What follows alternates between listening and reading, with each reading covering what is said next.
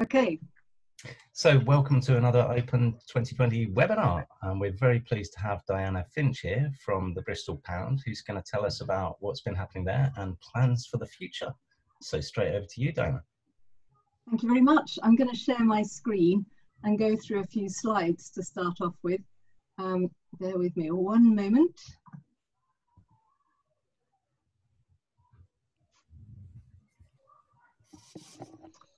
Okay, can everyone see a slide now? Yes, yep. Good. Yep. Okay. So I'm just going to run through initially what it was Bristol Pound was trying to do. Then I'll run through some of the learnings from that, and then we'll move on to, as a result of those learnings, what are we going to do going forwards. And maybe suggest that everyone mutes themselves at this point, just to save on feedback and stuff. And unnecessary background noise. And then when I've run through these slides, Ollie's going to step back in to ask a few sensible questions and share a bit of a discussion. So what was it that Bristol Pound was trying to do when it set itself up? And it came really out of the transition Bristol movement, which was very much around localization, of course, a feeling that I think it was in 2003 that the pie chart of oil use showed that more was being spent on or used in transporting stuff around than in just producing the stuff in the first place. So I think that was one of the major drivers. We've got to localize, got to cut CO2 for transport. And then came the financial crash. And at that point, by this stage as well, I think Lewis and Totnes had already started up their town pound schemes. And the transition group in Bristol started to think, maybe we should be doing this as well, because it's not just about reducing carbon dioxide from transport.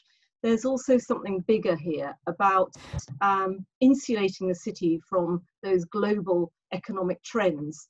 We had seen, perhaps in places like Swindon and also South Wales, not far from where we are, that actually where a city is too focused on particular industries and particular large corporates, that things like a financial crash can have a devastating effect. So there's a feeling that it would be stronger, we would be a stronger economy if it was much more focused on small independent businesses covering a wide variety of sectors. And there was a feeling that in order to enable that, we needed to encourage people to choose to shop in those local independent businesses, and as well to encourage those independent businesses to form supply chains with each other, to keep that money kind of circulating amongst Bristol's independent businesses. That trapped economy would meanwhile enable what's called the local multiplier effect, which is a theory that you trap some money in this closed system and it's going to go round and round much faster than sterling, much of which leaks out of the local economy straight away when spent in bigger shops and with bigger businesses. And so we'd also be keeping that money local, and those businesses with their local shareholders would then be reinvesting in the city and creating long-term jobs for the city. The problem with inward investment as a mechanism for growth is that 3 years down the line, PricewaterhouseCoopers decides that actually its blah blah arm is going to move from Bristol to Manchester, and those jobs are just lost. What it wasn't about is increasing liquidity or improving access to credit. This wasn't a kind of typical, oh, we're in a recession, let's try and improve access to money. It was about changing, tilting the economy rather than enabling more economy.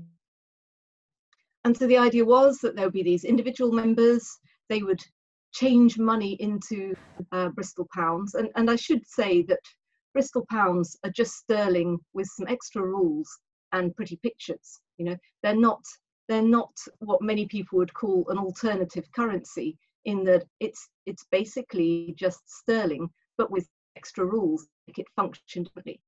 So once you've turned your money into Bristol pounds, it then can only be spent with those business members. I mean, it can also be extracted from the system. It's worth saying that.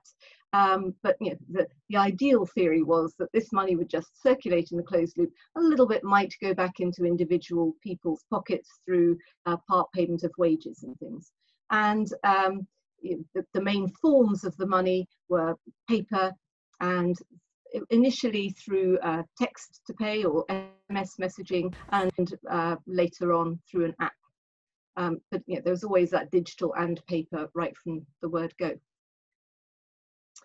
And broadly, you would say it's been quite successful. Since its launch in 2012, it grew very quickly to be the largest UK local currency scheme with paper and digital money. I think it was only the second after Brixton to have that digital money scheme, and able to pay local taxes in the local currency, which was again a first, and I think was only possible because it was a sterling-backed currency. Membership grew to fairly quickly to about 1,500 individual members. That's carried on growing. In fact, it's probably 1,620, I think, last time I checked. And businesses have upped and down a bit. I think it's currently about 508 or something, or 550, I don't know. And in terms of scale, we're talking about £1 million per year circulating through the system, of which about 10% is paper money. But all of these stats are, well, not so much the membership, but the usage stats are dropping off. We're seeing drops of about 20% year on year since 2016. So I was brought in 2018 to kind of look at this and go, what's gone wrong? How can we revive the Bristol Pound and make it achieve the things that we always wanted it to achieve? Because you know, despite these kinds of numbers and saying we're the biggest and we're the best, the actual impact on the local economy, when you're talking £1 million per annum in you know, Bristol's total economy, it's a tiny drip in the ocean. It's not enough to make any real measurable significant change. So we learned some stuff from this. You know, when we started to look at what's gone wrong, the first thing that I think I picked up was that the marketing and tone of voice, whilst it was understandable that that's how we started it, we should have changed how we sold ourselves very quickly. The problem was that we had a very sort of strident, rah, rah, rah, you must shop local, oh, don't go to Tesco, Tesco is very evil. You know, it was very binary. We sounded quite judgmental, which isn't a great way to make friends and influence people. It sounded really exciting and interesting to people who already cycled everywhere, already shopped local, already thought very deeply about, you know, everything to do with the economy. But it didn't play so well with, well, I'm a typical mother of 3. I've got a limited amount of time, a very limited budget. You know, am I really going to go to the, you know, the grocers and the butchers and the candlestick makers and do all my shopping individually and pay over the odds? You know, no, I'm not. And to suggest otherwise was, you know, magical thinking. And it also started to count against us, because with that kind of anti-big business message, that didn't play well with the new Labour administration when it came in. And actually, it didn't work well in terms of trying to change the economy. You know, if I'm going to try and really give a boost to small independent businesses, well, I should be making good friends with those big businesses, because their procurement and supply chains actually hold a great deal of power. But of course, they didn't particularly want to talk to us, because we were saying, oh, you're nasty big businesses. You know, again, it's not a great way to make friends and influence people. The next problem was I realized that the business model was really flawed. I mean, these days, if you're starting a business from scratch, probably the first thing you'll do is download the business model canvas, you know, from the internet, and that'll take you through a process of identifying your customer segments. Okay, small businesses, what do small businesses want? They want help with marketing and networking. Okay, here's a value proposition for them. Or individuals, what do they want? Well, they quite like nectar points and special loyalty schemes, so we'll devise something for them here. But we just didn't bother with any of that. We said, no, we don't need to think about what you're going to get and what you're going to get. We're not fixing your individual problems. We're fixing this thing up here.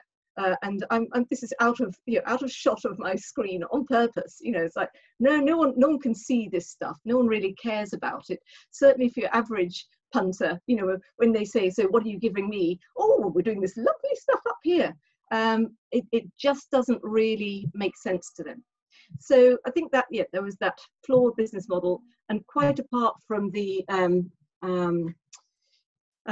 money in, money out bit, if you like, of the business model, which it was always going to be tricky to say, oh, we're operating this payment platform. It's very niche. It's only for this certain sort of business and for some very woke individuals. Operating at that kind of scale to cover costs, infrastructure of the platform plus the office rent and my exorbitant salary, clearly this was going to be very difficult to make it work. And of course, in the time since 2012, the payments market has changed significantly. Whereas back in 2012, perhaps merchants on the high street were paying, I don't know, 2.5, 3% even on their card transactions. Now we're down at 1% or well below even, depending a bit on whether you're having to pay for a terminal or not.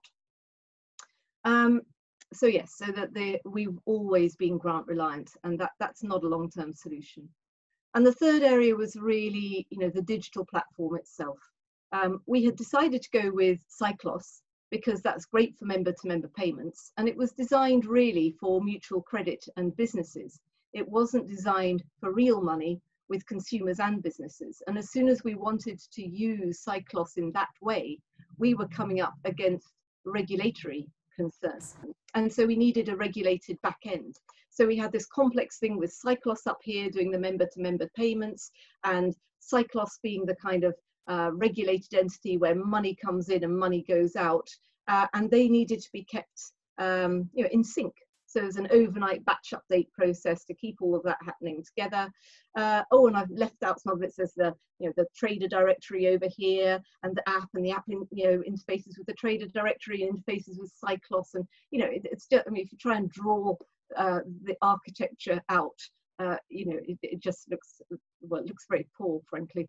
And as well, because we'd had to get the credit union involved as our regulated back end, they owned all of the data. So where I was thinking, well, that's okay, I can turn Bristol Pound around. I will look at all of the people, all of the businesses that are not spending their Bristol Pounds. I'll pick up the phone, I'll give them a ring, I'll say, hey, who do you need to talk to?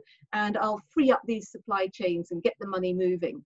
But because BCU owned all the transaction data, I actually wasn't allowed to do that. I don't know which businesses are spending money and which businesses are hoarding the Bristol Pound. So it's very difficult to intervene proactively to make things work better. I can't even say, rah, rah, rah, here's our Bristol Pound fabulous business member of the month, because I'm not allowed to see who that is. So very difficult to promote it, very difficult to help businesses even make a name for themselves by engaging with this fabulous ethical world. But worse than all of that, I think there were two big things that really we hadn't foreseen at all in the early days. We were basically saying, we want you businesses to change your supply chains, but we didn't quite say that to them, and we didn't make it very easy for them to do it. We just had this quite naive thought that they would look at their Bristol Pound balance and go, ooh, look at all that lovely money in Bristol Pounds. Where could we spend it? Oh, let's look in the directory. It's a very sort of, it's like, well, that's not how businesses decide to spend money. They've got trusted suppliers in place. They don't muck about with that lightly. Oh, let's try a new cocoa supplier. Oh, well, actually now our brownies don't taste good and no one's buying them. It's a big risk to start to mess about with your supply chain. And especially if you're under time limitations, like, oh, I've run out of toner right now and I've got to get my invoices out today, or my boss is going to be very angry. I'm not going to waste a lot of time asking the bookkeeper if there's any money in the Bristol Pound account and then going through a directory and ringing up some absolute strangers. I'm just going to get on the phone to Bob, because he's a sweetie and he always drops my tone around when I forget to order it in advance. And then even if businesses did change their supply chains, and some did, you know, I'm not saying none of them did, I'm just saying it's the minority that really took that seriously. But the bookkeeping is a nightmare. So what we're basically saying is to our bookkeepers, who are, you know, often with small businesses, they're remote bookkeepers, they're not terribly engaged in the day-to-day business. And we're saying, look, what we want you to do is every supplier invoice that comes in, now that we've joined Bristol Pound, please can you check and see if they're a Bristol Pound member? And if they are, please can you find a way of flagging that up on QuickBooks or Xero or whatever? And then you'll need to find some way of filtering the accounts payable report so that we can have, these are the people you got to pay with Bristol Pounds, these are the people you got to pay with normal money. And then the normal ones you can just go ahead and do as normal in your lovely simple way where you highlight them, it makes a CSV file, it goes off the bank, no rekeying, no errors, nice and easy. And then these other ones, these Bristol Pound ones, please can you log onto the Cyclos system, key in each individual transaction, and of course there might be a few mistakes in there. Oh, and then if you get to the end and there's not quite enough money, you might need to part pay an invoice over here and then pay the rest in sterling. And then please can you work out how to do that part payment thing properly on QuickBooks so that we can do the bank reconciliations and they all, you know, it's an absolute nightmare. And unless you're a pretty, pretty hot bookkeeper. Anyway, there I was, new in my job, and I'm thinking, okay, these are the things I've got to fix. I've got to create a sustainable business model. I've got to scale up. We've got to deliver more impact. We've got to get a new platform.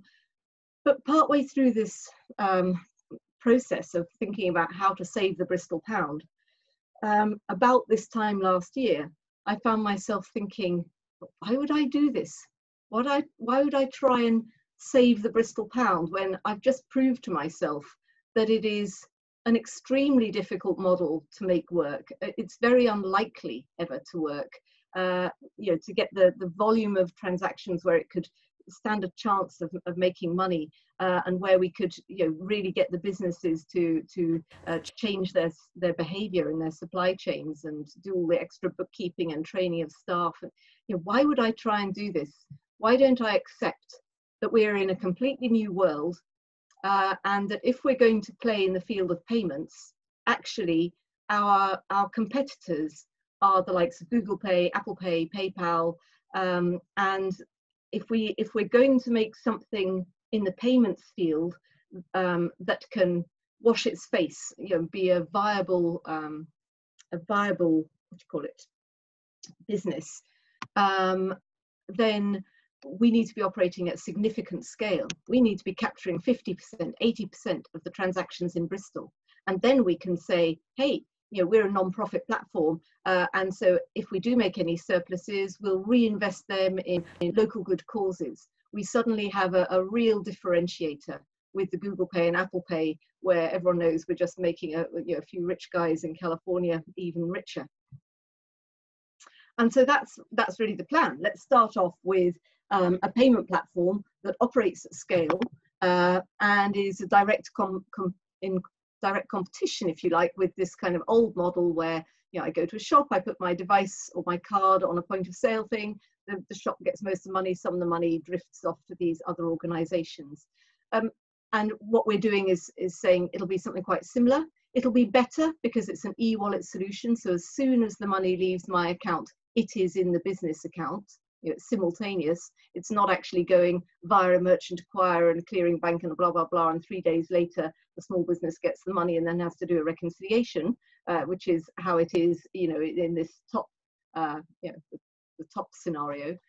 No, instead, you know, this is a true e-wallet solution. And yes, there still needs to be some kind of transaction charge because, you know, I still have to pay for the platform and pay, you know, salaries and the rent.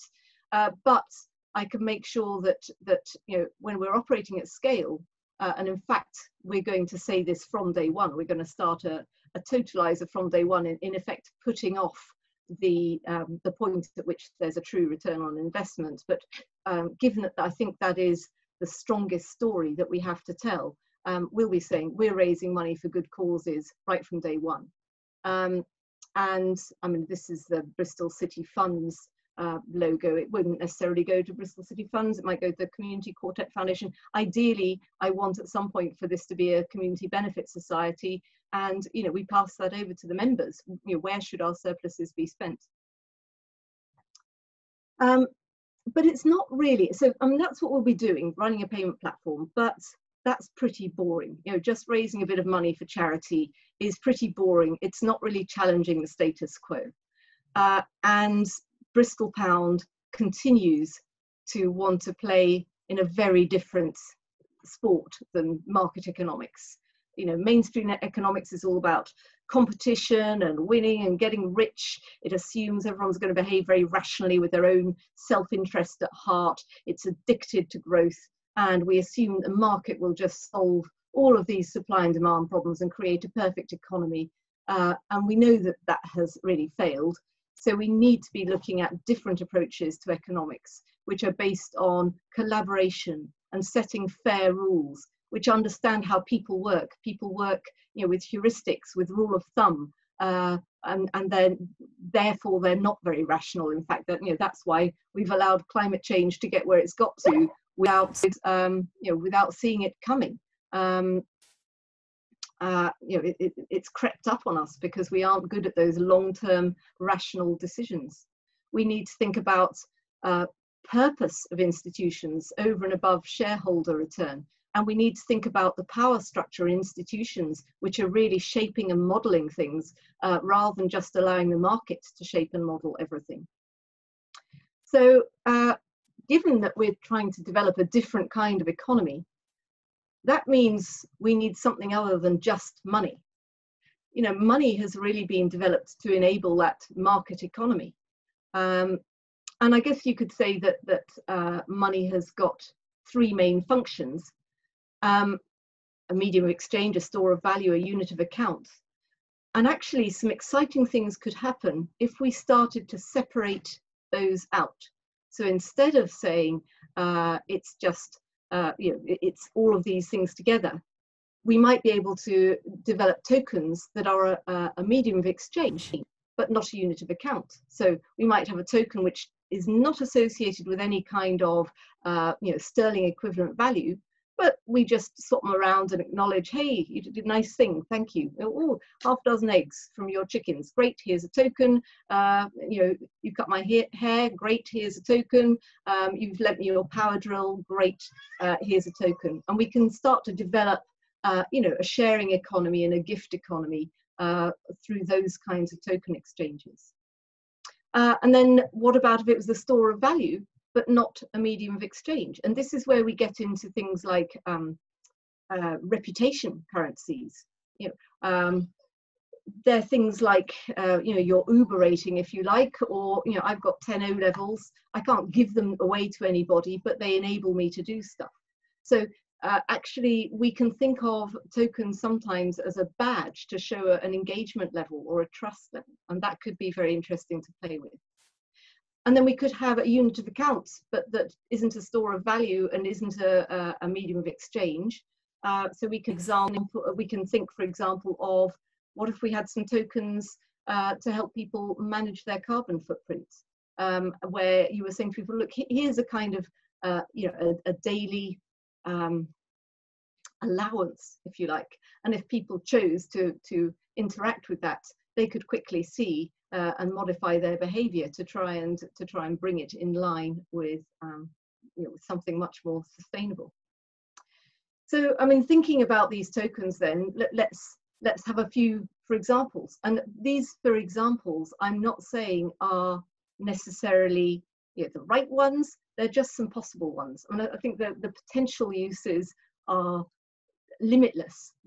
Everything from encouraging kids to do after school football to getting people to run around the park to keep fit. I mean, it's just limitless when you start to think about what could we be trying to influence these. But here's a starter for 10. So the council might say, yeah, we'd like to engage with the tokens because we want to implement our One City plan. So Bristol has this thing called a One City plan. It was developed with a range of stakeholders and people all across the city. So it's not a Bristol City council-owned document, if you like. It's been developed in partnership, and it's got great aspirations. You know, by 2050, Bristol, frankly, is going to be utopia on earth. You know, if they succeed in really putting the plan into place.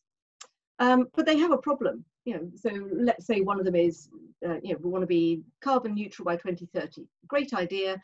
And Marvin Rees, our mayor, is out there, you know, laying loads of bicycle tracks and making sure that all of our buses are gas powered and as eco-friendly as they can possibly be. But actually, if people still jump in their cars, it's all pointless. So we need some things to encourage behaviour change, to really make the most of the other sorts of investments that the council will be doing to try and bring the plan into effect. So they might say, yes, we really want to encourage people to change their behaviour. So we're going to reward you with tokens for taking your own coffee cup and water bottle and reusable lunch container, for using self-propelled transport instead of jumping in your car, or if you do have to jump in your car, by staggering your journeys so that you're not adding to the pollution problems at particular times of day.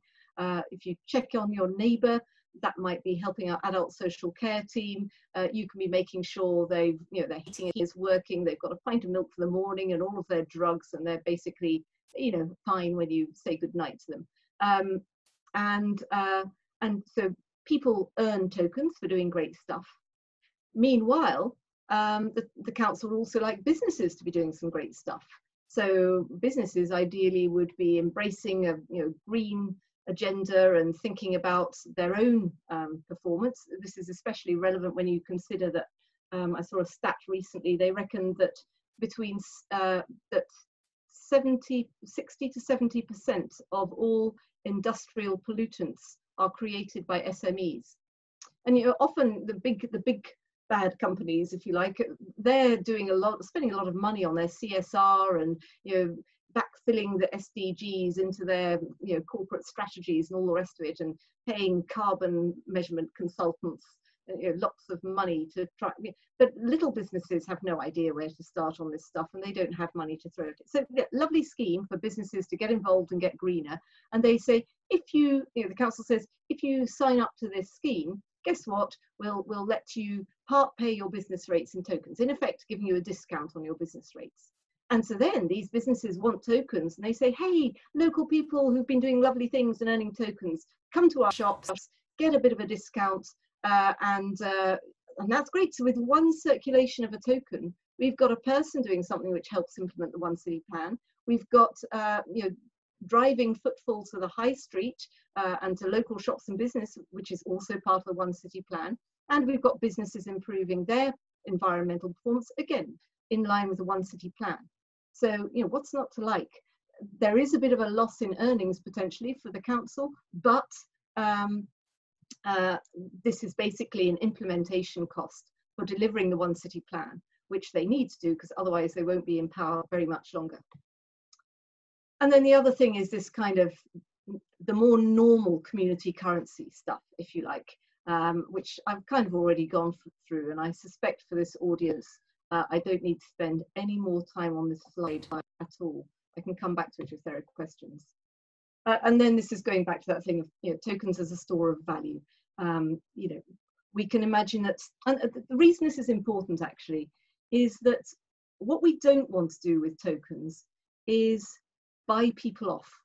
You know, we don't want to buy behaviors. We don't want to make people change their intrinsic motivation or undermine their intrinsic motivation for doing something good, like cycling to work to save on carbon dioxide emissions. If we give too high a token in terms of what it can get you, you know, especially if it's exchangeable for goods and services, there is a slight danger that we undermine their intrinsic motivation for doing that, replace it with an extrinsic motivation, and then guess what? If the money runs out, or we choose a different reward that this person X doesn't like, well, they'll just go back to jumping in the car because actually they always preferred it. We haven't done anything to develop their intrinsic motivation. So it's very important that we do some fairly detailed research. We're trying to work with University of West of England to come up with some pilot projects around this, to make sure that we are looking at intrinsic, extrinsic motivation, see where people are currently, see what kind of motivator would help people to change their behavior, but without creating the wrong reasons for them to do that. The other thing is that it's not just money that's leaking out to the likes of Google and Apple, it's data. And that data is then used to drive more personalized advertising, which means more sales, which means more scope 3 emissions. You know, it's just fueling the consumer-driven economy. But we could be doing something quite different. We could be pooling all this data from both payments and tokens and using it at an anonymized level in a holistic way to really understand what's going on in the economy and start to plan much better, you know, start to create better policy to help meet the challenges of the future. The good thing about this, and we'd always wanted, you know, for Bristol Pound to be oh yes, we'll have Bristol Pay, we'll have Bristol Pound or Totnes Pound, you know, we'll have a whole load of town pounds everywhere and we'll change the world. But actually, because it was such a clunky, you know, I've described this Cyclos, BCU, you know, that wasn't the kind of thing that you could just easily replicate everywhere, because everyone's credit union operates slightly differently to everyone else's credit union. So that was never going to be a way forward. But now with an e-wallet solution, which is a standalone platform, you know, we can start to proliferate. You know, once we've worked it out in Bristol, we really can have Exeter Pay, Manchester Pay, Bath Pay, and, you know, we'll probably have an overall brand, which will be CityPay. By the way, this is new branding. I got these branding guidelines through, been doing a process for 2 or 3 weeks on this, and this is what we're going to be launching with. And this is just a little schematic showing that underlying structure of, you know, CityPay, an entity which will be a peer-to-peer platform and be regulated in its own right, with all of that sterling stuff, which is where we're, you know, challenging the Google Pay and the Apple Pay and how we're paying the bills and potentially raising a bit of money for good causes. You know, that's one side of it. And then the token schemes are part of that, but they're not particularly backed by anything. Well, they may be backed, if you like, by real tokens on a blockchain, but not backed by anything physical. And then in each of the implementations, you know, there'll be a series of e-wallets. They'll be able to be accessed by both cards and by phone, maybe not all at once. I suspect phone apps will come first and cards will come later. And the important thing on this slide really is that each of these local entities will be its own legal entity, where, you know, decisions are being taken about what tokens do we want here in Bristol or in Manchester or wherever it is. What do the people want? So, you know, I see these as hopefully being in due course community benefit societies that can have, and the reason I'm saying community benefit society rather than a co-op is so that we've got that asset lock that we can use, so that any money that is raised for good causes, you know, that the members can then decide where that money should go, and it's, you know, it's just very scrupulous, if you like. This is a non-profit structure. So I think that's basically it for the slides. Yes, I may come back to them if, you know, if people have questions, or I may have other slides that I haven't shown you today. But it's so, Ollie, back to you now. Sorry, I did drone on for a bit longer than I was supposed to. Not at all, Diana. That was brilliant. Really informative. It makes me, yeah, I've got a bunch of questions and other people probably have too. But so just quickly, I just wanted to go back and make sure we fully understood. So previously, the only way to get a Bristol Pound was to buy one with a Great British Pound. Yeah. And then what happened to those Great British Pounds while the Bristol Pounds were circulating? So they sit, the paper ones sit in a trust account, so that one of the jobs I have to do every month, which is a lot of fun, is look at the most horrible spreadsheet you've ever seen in your entire life, try and work out how many pounds are currently in people's back pockets, Bristol pounds, and then make sure that that's the amount of money in the trust account. We did get some income every 3 years when a set of notes expire. We give 3 months leeway for people to swap those for new Bristol pounds. But there's always some overbacking because not everyone chooses to do that. And in fact, we know that a lot of the pounds are just bought by people from the tourist information centre, and they take them home and stick them on their fridge and show them to their friends and neighbours and say, oh, I went to this place called Bristol, really cool, they have this thing, look at these. So that we know that that's a lot of it, and so then we get a bit of income from that 3 years down the line, basically. In terms of the digital money, when you're transferring your money into the BCU and calling it Bristol Pound, it is just pound sterling sitting in BCU. That's all it is. So yeah, there's no big pot of money that sits on my balance sheet that I can dip into.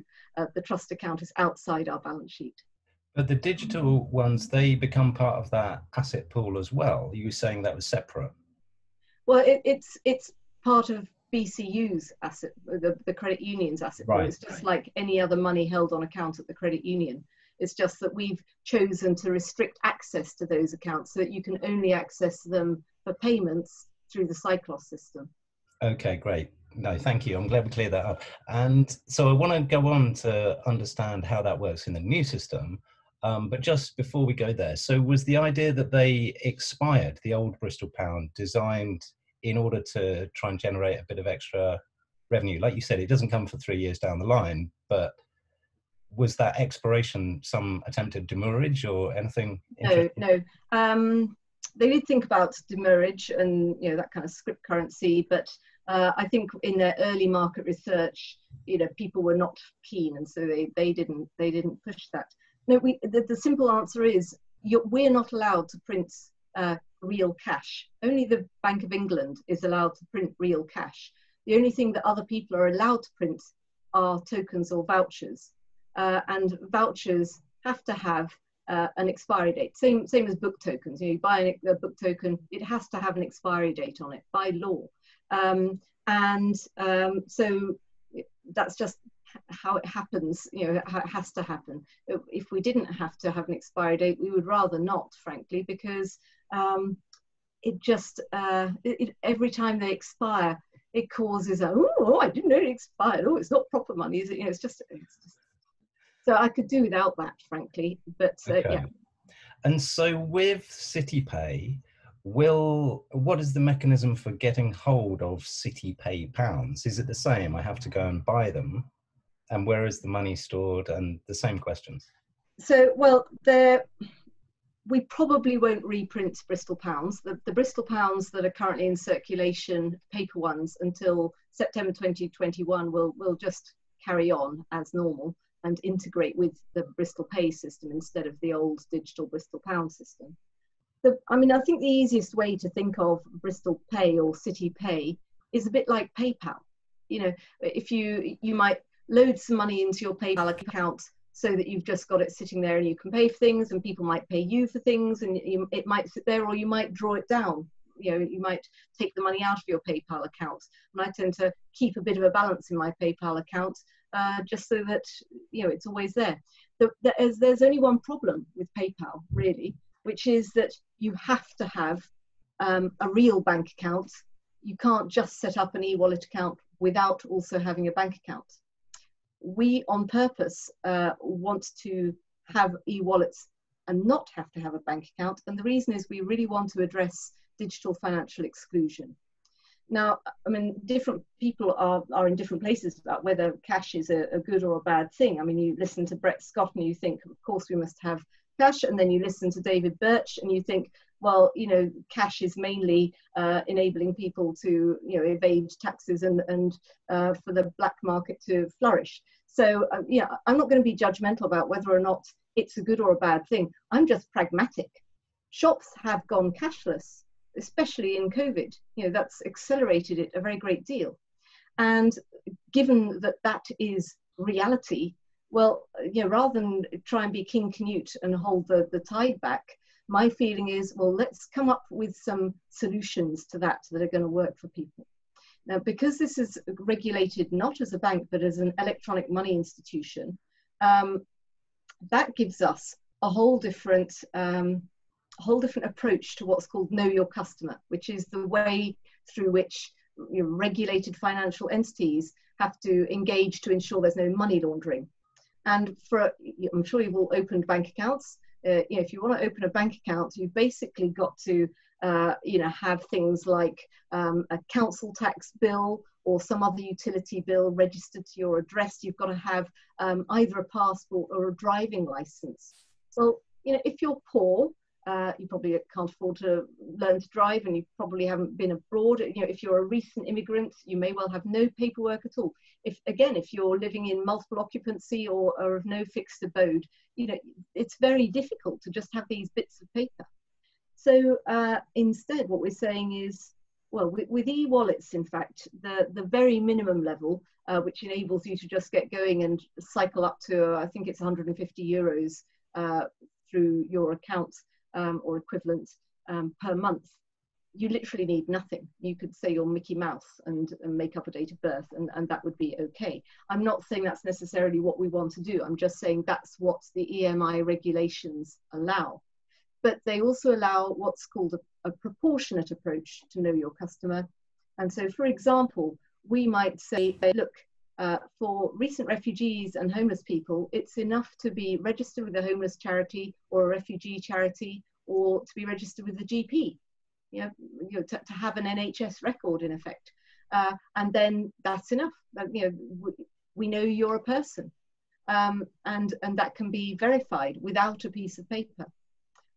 So these are the sorts of things we're looking at, and we're in the process of fine-tuning that. Pagey, who are the providers of the new e-wallet platform, they're working with an EMI provider called Clear Junction, and and making sure that they're happy with all of those know your customer proposals that we're making. And in terms of how you load money into it, so I'm saying you don't have to have a bank account, but it does interact with the bank system. So you can give someone, like, let's say you're a recent immigrant, you've managed to get a job, which is great, and not a cash in hand black market job, which is fabulous. But I need to be able to have my wages paid into an account where you can give them some things that look like bank account details, and it'll have a reference number in there as part of it. So it goes to the Clear Bank, or Clear Junction's bank account, which I think is held in Clear Bank. And then, because of the reference number, it gets routed through to your e-wallet account. So you can still receive money in from the real banking system, if you like, but it means that even if you don't have an account in your own name, you're able to control your own money. And for me, this is really important. I think one of the key drivers of this kind of modern day slavery stuff is that so many people cannot control their own money, their own digital money, and so they have to have actors who may be bad actors, acting on their behalf. Brilliant. No, I think the financial inclusion stuff that you've mentioned there is super important, and it sounds brilliant that you've got a plan for that. Definitely the EMI direction seems to cover a lot of those bases.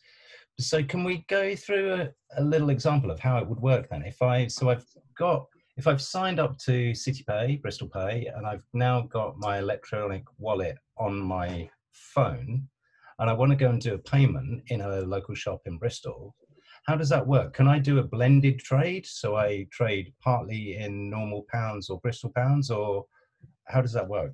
So the payment infrastructure will be, at least initially, completely separate. So there'll be separate little point of sale terminals that are NFC and QR code readers, so that it can interface either with a QR code on a phone or with a like a card, basically. The cards are probably not in the first phase. They're probably, I don't know, 9 months from now, but you'll have had to put some money in that account first, so transfer some money from your bank account into it, or get your benefits or wages being paid into your e-wallet account. In the longer term, that's what I'd like to see, that everyone's using the e-wallet to pay their rent, pay their bills, and are using it going around the city, because the more they use it, the more likely they are to engage with the token schemes, and the more likely they are to, the more they're helping us to raise money for local good causes. So can I have regular pounds inside my e-wallet, or do they immediately become... The main thing is regular pounds. The main platform is, it's up there with Google and Apple. It's just a payment platform, like PayPal. It's just a payment platform with real sterling.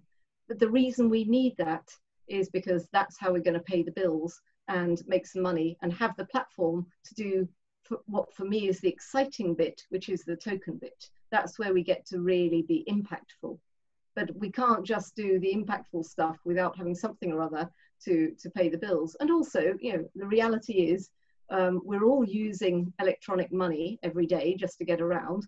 And so if you're interacting with that electronic money through the Bristol Pay app, you're hopefully then getting some messaging around, oh, look at this token scheme. You could be cycling, you could be doing this, you could be, helping garden in your local park and doing a great idea today, thanks to, well, I didn't have it, Gary had a great idea today, that we could be, encouraging people to do the kind of XR style de-escalation training, so we can really see this as if we can help keep people fit, active, purposeful, engaged in the community.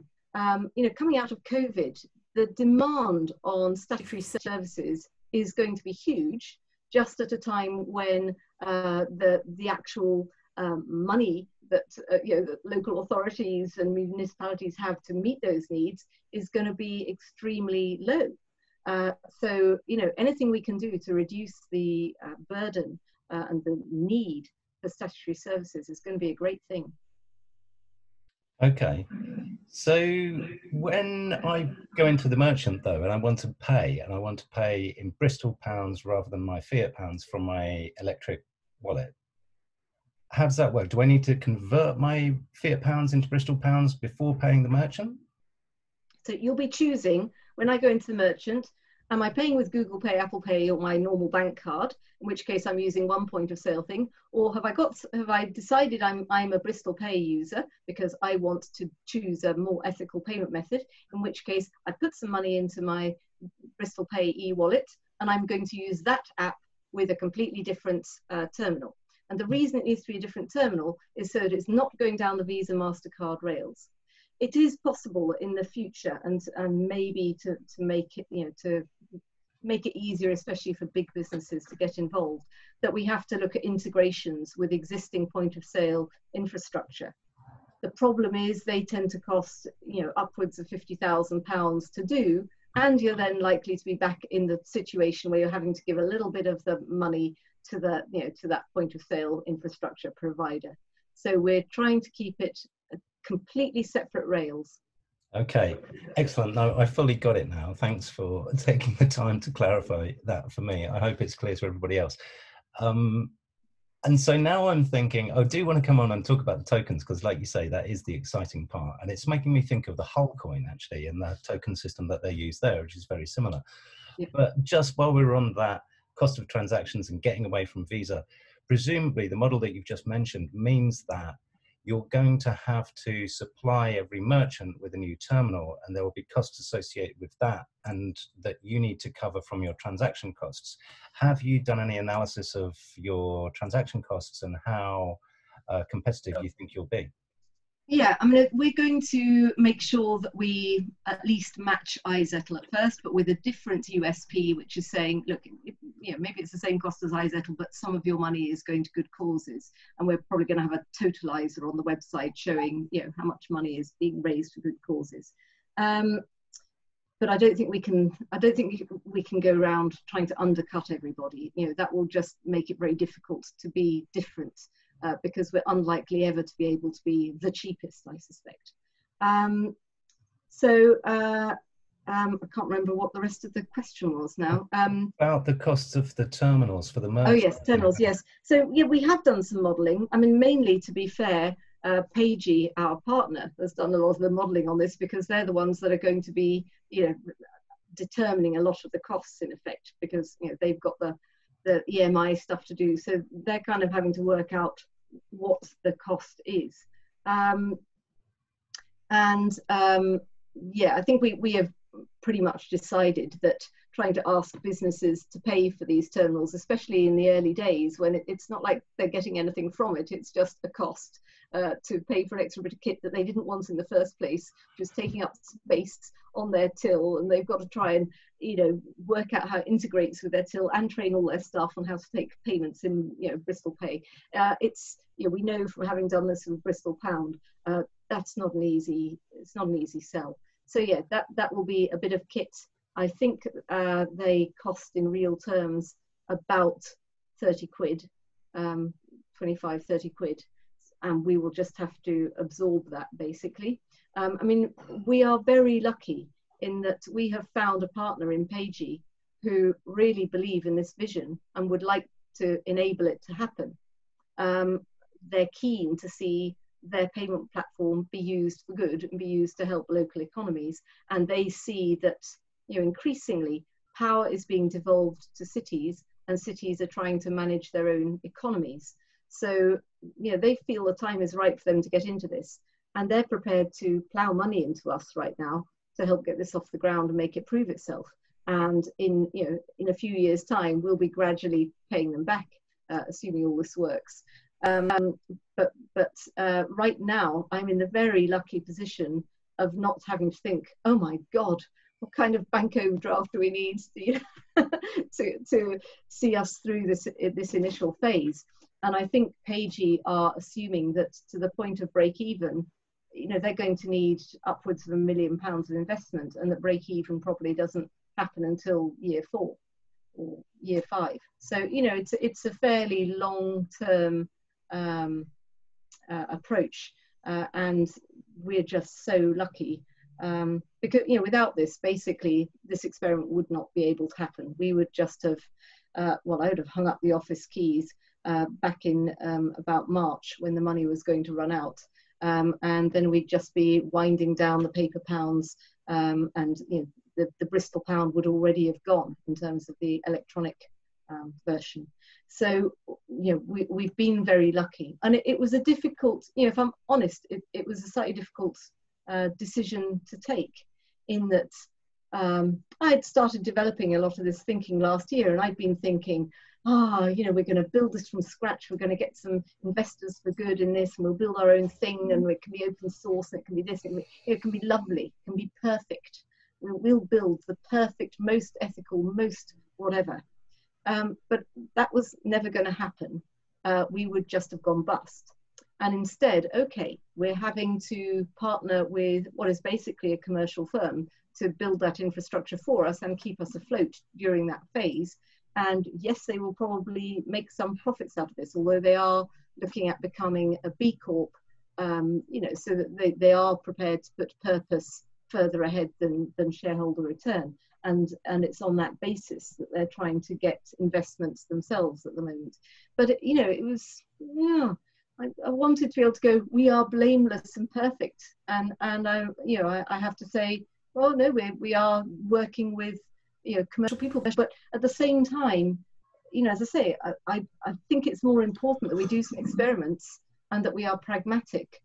Because if we all try and do everything perfectly, you know, nothing will ever happen. You know, I think on the whole, progress in our sector being kind of, you know, environmental innovation, let's say, on the whole, because we're all trying to be so perfect, progress is too slow. We have to be a little bit real and say, well, guess what, we're all in the market economy, so that's the basis on which I have to start, and then hopefully I can iterate.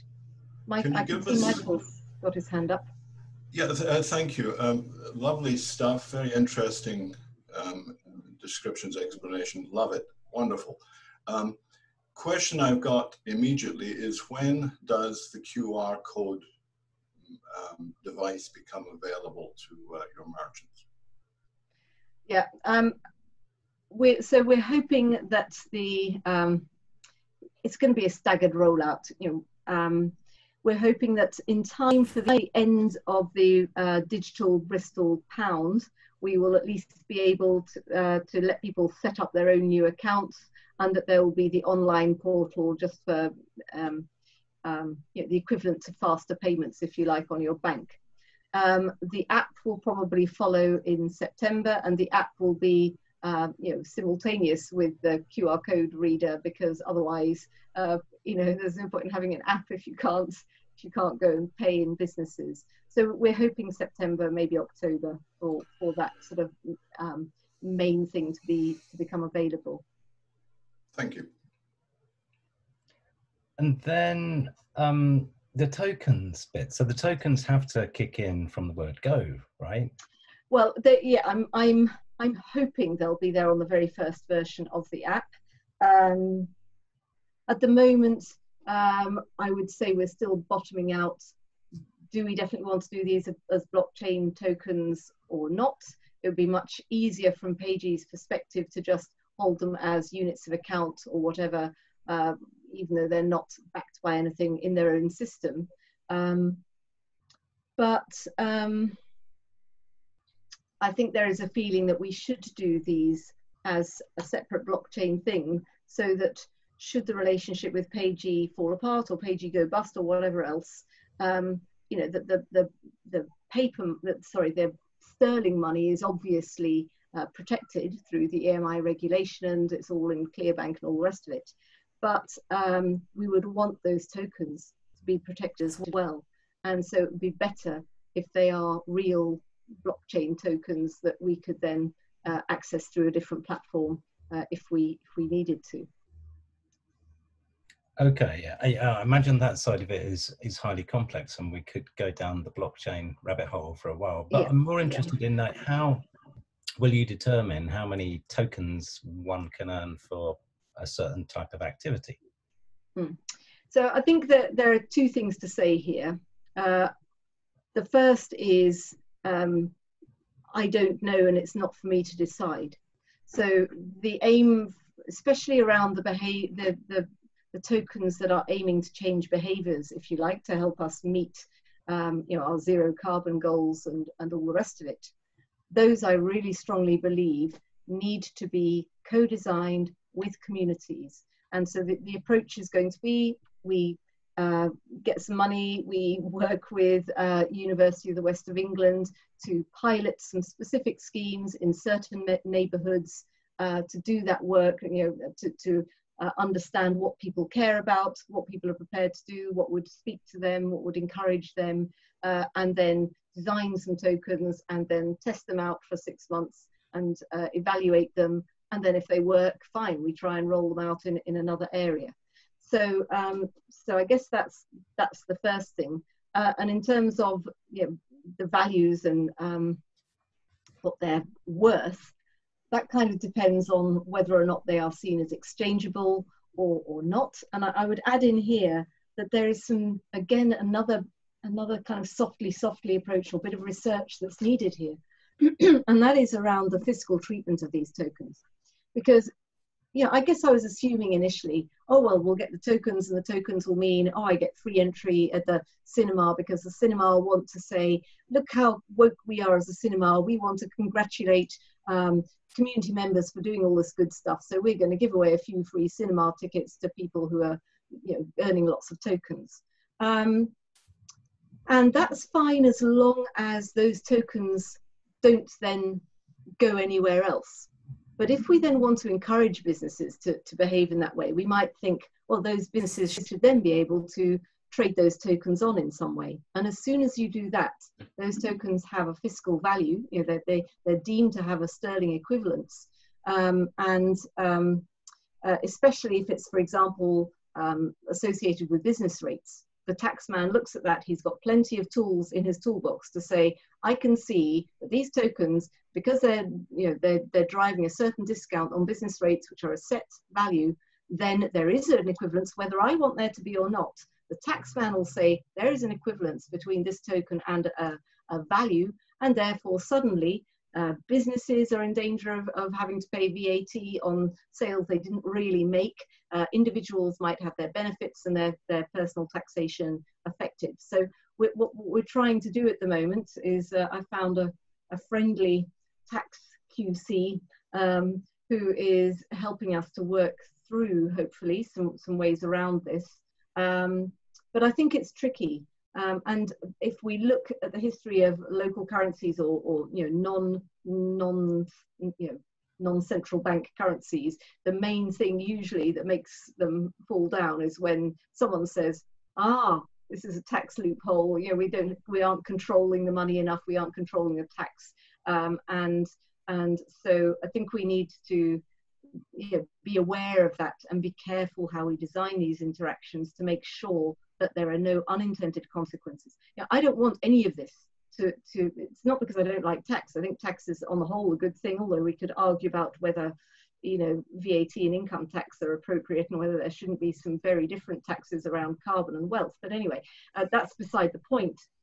On the whole, I kind of agree that there need to be some state delivered services and they should be paid for through taxation. But if we're trying to get people to do something over and above and different to outside the market economy, then for me, those activities should fall outside the taxation system. But it's going to be difficult to make sure that we definitely avoid any collision with the taxation system. I can see Michael going, no, it's nice and easy. You don't have to have anything, any tax impact at all. I'd love to hear how you get around this, Michael. Well, on the contrary, we don't get around it. We embrace it. My very first meeting with my provincial Minister of Finance in 1982, I assured him that everything we were doing was tax code applicable. Whatever moves is taxable. That's well established in every jurisdiction I've reached anywhere in the world. I think it's a problematic process to start off putting yourself outside that deliberately rather than accommodating it appropriately. So I think it's interesting how you've defined yourself very powerfully in terms of the conventional currency, the conventional banking, the conventional regulations, the digital currency requirements, financial services, etc. And so you're bound to that structure, call it that ship. You've nailed yourself to that ship, lashed yourself to that mast. I would really recommend that you take on the taxation process right at the core. Render unto Caesar. We live in a society that depends upon the tax process. I think it's very, very important decision to say which side of that line you sit on. I've got much more to say, of course, but maybe I can say a few words right at the very end when we've got further. Thank you. Yeah, if I've understood you rightly, Michael, I think you're saying that you would suggest that the tokens do become fungible, that you do ascribe some value to them so that they are taxable. Is that correct? Whatever you're doing, it is taxable.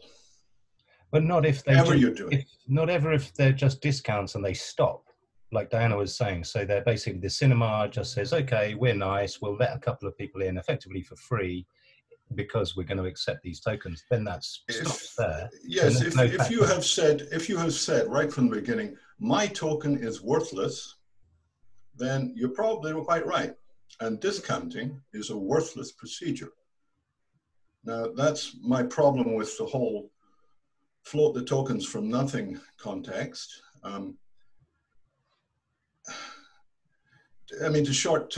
My main point would be that I think you've got the cart before the horse here, that you're trying to push water uphill, that you're creating a unit that's meant to replicate the value of what you call the Great British Pound. I'd rather call it the Uck Pound. I know in terms of the token later, yeah. So you're trying to create transactions and trading, and you're very much basing yourself in one reference point, conventional money banking regulation. Now you want to float a token. You want people to use this token, but you're starting off by saying that it's worthless, except that it runs a discount for businesses somewhere. Now, I understand the effectiveness of this process, I really do. I understand how this marketing works. It just doesn't leave you with a currency of any value, with any promissory note behind it at all.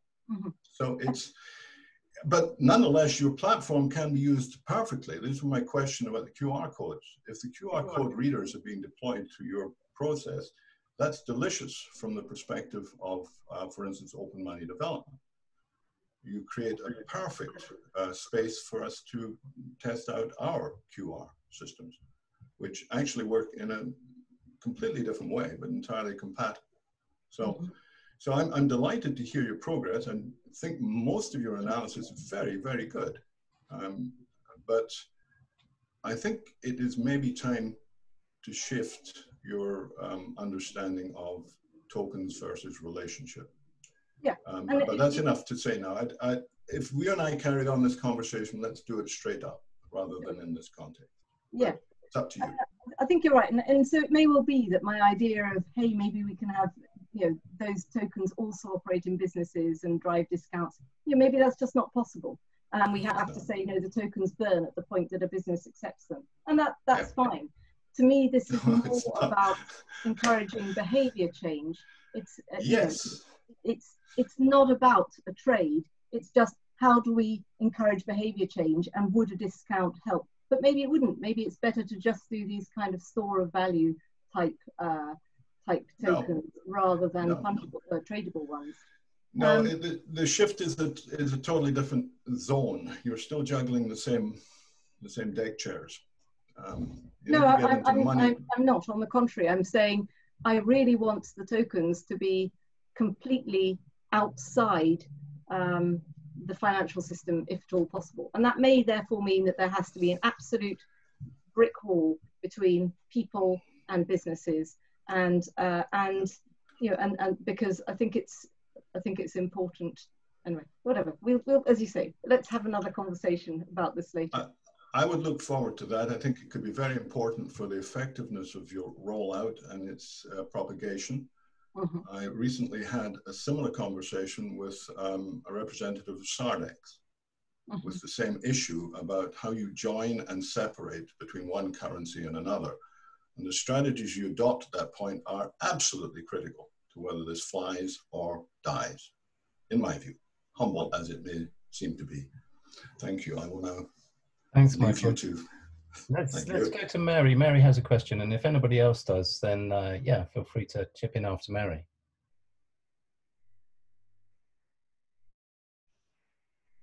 Are you still there, Mary? Yeah. Can't hear you.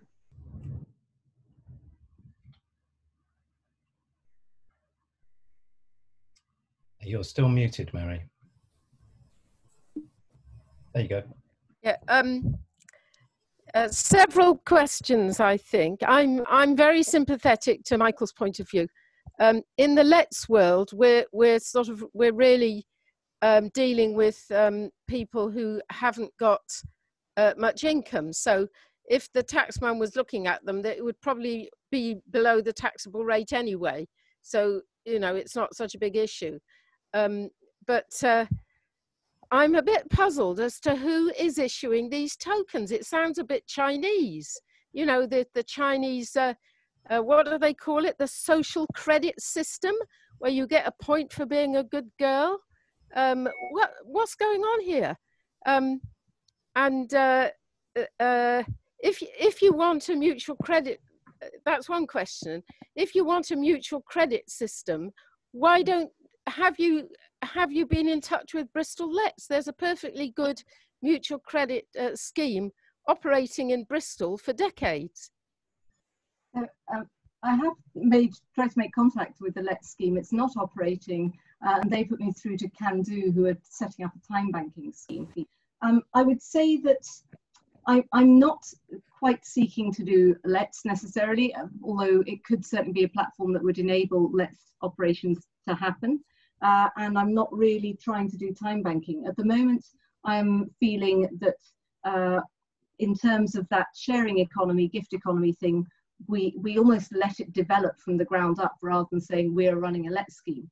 We just say to people, here are some tokens. Why don't you, you know, we can say, we'll give everyone 10 tokens when they... Yeah, well, who is we? Who's giving them the tokens? Well, we can do that when they open up the... you know, when they open an account. And I think one thing to say is there'll be different sorts of token schemes. So there might be some which are the kind of Bristol thanks, where you're paying favours forward and it's encouraging the gift and sharing economy in a very loose way. not requiring a lot of time banking and let's type infrastructure. But the other thing then around the behaviour change, you're right, there is a real concern that if we were to just let the council decide who's going to be a good girl and who's going to be a naughty girl or whatever, I share your concern around that. But what we do need is to find ways of engaging people with changing their behaviour. If we're going to meet zero carbon targets, if we're going to try and develop some pro-social behaviours that are going to help to improve health and well-being outcomes and reduce demands on statutory services. Yeah. So I think the whole idea, or one of the ideas for mutual credit schemes and the sort that people to people, is that it was about the circular economy, local growing, mending things, fixing things, and what you didn't want, you could give to somebody else. It was always about, low carbon type of behaviour before people talked about that. Yeah. I absolutely agree, and I thoroughly embrace that. And I guess what I'm hoping is that we can add to that and make it cheaper and easier for people to run those kinds of let's and time banking schemes. If they want to create those tokens on our system, then we can take away some of the governance and bookkeeping headaches that they would otherwise be having to fulfill through volunteer doing bookkeeping and stuff. So we can provide an infrastructure will help with that, and we're not trying to say we're going to run all the let's and time banking because we don't have, there's only 2 people in the Bristol Pound team. Yeah. There's no way to run all these things. But there are platforms for running let's. Yes, indeed. But at the moment, none are operating in Bristol. So I'd love, for example, the let's people said we just don't have the capacity to run let's at the moment. So I'm saying to them, well, look, we've got a platform that maybe could help make that easier for you, because all of the transactions can happen, and anyone who's on the Bristol Pay platform could then join that token scheme or that let's scheme or that. So you're talking about the Cyclos? No, I'm talking about our new platform that will have these tokens as well as pound sterling. But you haven't developed it yet. Well, it's in development, so I'm hoping that the tokens will be live, let's say October, November time, probably. Yeah. So when did you talk to the Bristol Let's? Can I quote you to them when I contact them?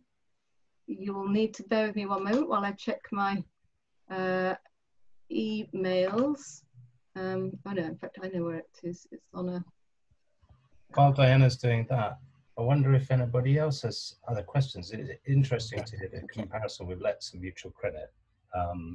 But wondering if anyone else has any thoughts about the tokens, because the token economics side of this is quite new. And the interview that I did with Lisa and David Bovell from Hullcoin a couple of years back, it does strike me as very similar to this, in that what they're doing is, people can earn tokens in a very similar way by doing good things in their community, and then basically those tokens are redeemable in certain shops for a discount against purchases. They've had a reasonable amount of success. I heard that Hullcoin had folded. It may have done now. They've been looking at a new project, so I'm not quite sure of the success of the tokens and the actual Hull coins themselves. But when it was operating, there certainly were people, especially those of limited incomes, who were getting significant benefits from the token system. Okay. I'm still ploughing through emails. Mary, can you pop your email address in the Zoom chat, and then I will get back to you with the name of the person I spoke to or emailed. Okay. So I've got a question. What's the what's going to drive people to use this system rather than whatever they've got already? So I hope the answer is it's the ethical way to pay. Instead of money leaving the Bristol economy and going to Google and Apple, let's keep it in Bristol and let's make sure that surpluses are reinvested in the city. I think that's probably the main thing, and especially if the council really come out on board and say to the big businesses, you know, shops, Tesco and everybody, please encourage Bristol Pay because it's showing your social value, it's showing you giving something back to Bristol. So I think that's probably the easy message. I think the other reason that in due course, the council, Bristol Water, Bristol Sports, you know, various other city institutions, if you like, are going to say, please use Bristol Pay, is going to be because they want people to integrate with the token scheme. So, for example, I know Bristol Water want people to cut their water use. And so I've already started talking to them. They're very keen to have a token to encourage people to minimise their water use. Good Energy are very keen to have a token scheme that might enable people or encourage people to coincide peak demand with peak production of renewable resources. Bristol Waste is obviously keen to reduce waste, and Bristol Sport is keen to encourage people in low-income neighbourhoods to engage in their extracurricular sports activities, because that's part of what they're funded to do, but they find it very difficult to incentivise kids who might rather be playing on their computer games or whatever. Yeah, so all these people are interested in supporting the token element of the system. Yep. And so why don't you just go with the token element of the system and not worry about the other bit? Because then I wouldn't be able to make it pay, just like Hull Coin haven't. So the other bit is, you know, that's sort of like the tail wagging the dog in a sense, isn't it? So yes, what you're saying is I am completely upfront about that. Yeah. I want to do the token stuff. Yeah. The only way I can do it is by having a platform that pays for itself and that pays for the infrastructure to enable it. Okay. That's clear, yeah. It just feels a bit like you're sort of competing with yourself in a sense. I don't know. I don't see it that way at all.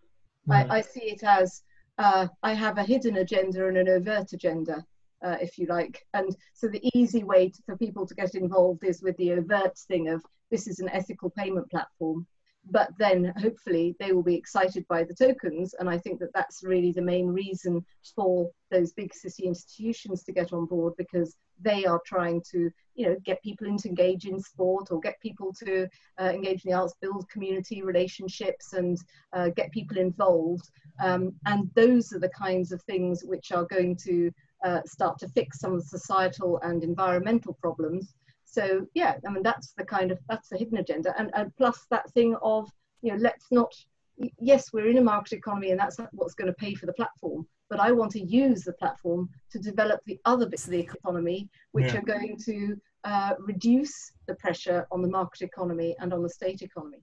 Right. So you think that that's going to be enough to drive the numbers onto the platform? Because that was one of your points of criticism of the Bristol Pound, wasn't it? That it was all about encouraging ethical behaviour, and so it was operating in a bubble.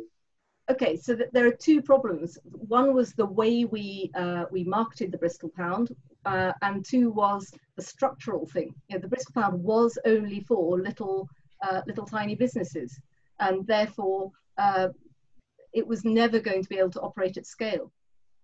This doesn't have that structural break, if you like. You know, Tesco's can use this, great, the more the merrier, and Tesco's will then be actually doing something to repay some of the social value to Bristol and say thank you in the form of you know, encouraging the use of this payment platform. So a big retailer like Tesco's, how much would it cost them to implement support for this sort of system?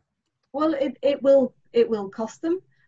We're at the moment, I think Sainsbury's is likely to be the first one to take it up. They're very keen to even though it will cost them money, to do that social value thing. I'm not going to approach Waitrose first, because I think they would say we're already doing it. We've already got our green tokens and our whatever, and people are voting for where our, you know. So I doubt that they're the best one to engage. But Sainsbury's have already said they're keen, and they would like to be, you know, have a special period where for 6 months, maybe, I don't know how long they're saying, they would like to be the only big supermarket on the platform, to, you know, to show just how, you know, ahead of it, and, you know, to try and gain that kind of market, Sure. Okay. whatever, from being part of this good thing. So really, I mean, I think this comes back to what you were saying earlier, Diana. Like, your overt agenda is behavior change, really. Like, that's the main mission here, is behavior change across the board, right? And what you're doing is you're trying to use this financial innovation to drive that behavior change. Yeah. And, you know, let's face it, I think local currencies have always been about behavior change. You know, as Mary was saying, you know, the Let's has always been about trying to encourage a non-market economy, a sharing economy, a green economy, a local economy. You know, a lot of that stuff has been, Michael. Please let me state, Let's has always been about the general economy and creating circularity at every level, including national governments as participants in the process, certainly municipal governments, and certainly any business that wanted to have circularity as an aspect of its business model. That was there in the mid-80s. So please not let's reduce it to haircuts and babysitting. That really irritates me. I know it's a mistaken perception, just had to flag it. We're in for the big game. The big game is something like 30 to 40% of the economy. Unless we're aiming that big, we shouldn't be paying any attention. Mm-hmm. Let's get this up to scale, please. I'm delighted with your project. Mm-hmm. I'm waiting for it to be right there, so that we can get on with back engineering it. Yeah, I'm sympathetic with Michael here, if you have the aspiration to do it. And now that we've heard that local authorities are so starved of, this is what's been going on with the austerity, starving local authorities of money, so that they can't do the care system properly. They've got people sleeping on the streets, and now with this COVID crisis, some of them have said that they're suing for bankruptcy. Why aren't they using community currencies for some of their stuff? Because there's no good platforms, because the perception is lacking, because there is no significant strategy. Yeah. But the strategy is available. If you have Sainsbury's interested, then that is a wide open door for serious leverage in circularity, very serious leverage. But I would suggest that it comes not from pushing the water up the hill, but by letting it flow in the better direction. Your method of initiating is what I would call conventional and doomed to be stuck at that level, unless you shift it into a functional promise by the businesses to provide, i.e. make them responsible for the money that they are issuing. Now, if you do that, you've got a red hot pepper here. This is going to fly like nothing I've ever seen before. So I'm delighted, and I'm hoping for some flexibility in here. Mm-hmm. I mean, with APIs, for instance. Yeah, I would say the businesses are not issuing money. You know, I would disagree. I got you. And that is a distinction that really we have to cross over. I guess there's an argument here, like with all of these alternative financial systems, you know, mutual credit schemes, Let's, and alternative currencies, local currencies, like the success can only be measured by the adoption, right? It's all about growing the community, growing the market, starting small, but getting something viable that can be scaled up and that actually succeeds. Because once you've done that, you have the opportunity to introduce new financial instruments or designs or mechanisms, tokens, whatever they may be. If you've already got a viable community that is exchanging value with each other, then those possibilities are much simpler. Like, as we've learned, you know, very hard lessons at the Open Credit Network, you know, even if you have good software and a good system, it's still very hard to convince businesses to sign up. So the work that Diana's doing there in terms of talking to Sainsbury's and everybody else, I think is absolutely critical. And Bristol Pound has such a strong community, really, you know, and has grown so well and been so well used that I'd love to see that community evolve into using this new version of City Pay, so that then maybe we can transition to further financial innovations further down the line. So I think it's a definite step in the right direction. Mm-hmm. We're sort of approaching our hour and a half here. I don't know if anyone else has any sort of summary or any other questions for Diana before maybe we wrap up.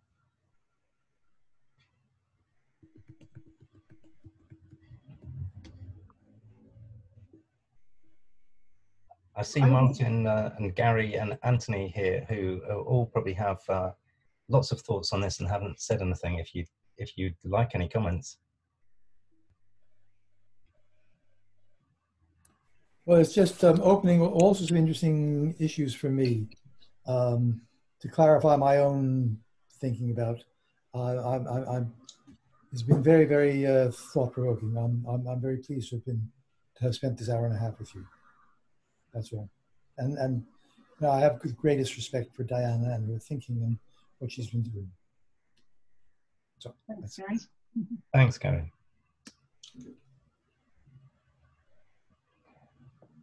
I guess what I'm wondering is, yeah, as well as the tokens, which clearly your tokens are a key part of this, the new project and the design, like how many other ideas you entertained before thinking of going with the token system, and if there are any plans sort of further past the token system. I know that maybe is a little bit far-reaching thinking right now, because the token system needs to get out and rolling, and clearly that's your core objective. Yeah, I mean, I don't know. You know, I already feel like my thoughts are about 6 months to a year ahead of where we really are. So I don't know what comes next, but I do think you know, playing with this, separating out the functions of money to do different things than the market economy, you know, that for me is what the exciting stuff is, to develop some other things that enable exchange, enable people to develop and grow, enable us to meet the challenges in our society and you know, our planet, but in other ways than the restrictive things that money have enabled us to do so far. That sounds great. I completely agree. I mean, even just presenting and helping people understand those three different aspects of money, I think is a kind of fundamental part of changing our relationships with money. Because the more people that understand that, the easier it is for us to move past the kind of current regime towards something which may be a little bit more sustainable.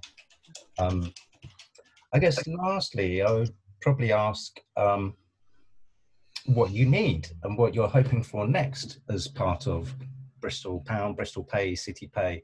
How can people get involved? Is there anything that they can do? Are there any particular types of support that you need or things that you're looking for in order to help with the mission?